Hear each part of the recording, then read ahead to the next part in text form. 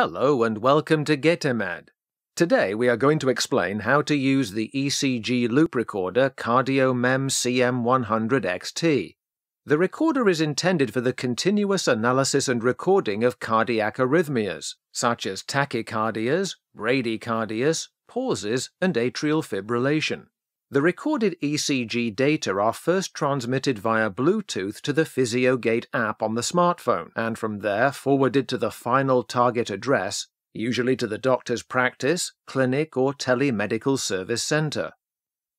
The CM100XT kit comes in this case, which contains the recorder, the smartphone with its charging cable, a battery, and the instructions for use. Brief instructions on how to use the recorder are given on the back. To configure the recorder, it needs to be connected to a PC using a special cable. The cable must be ordered as an accessory with the first order.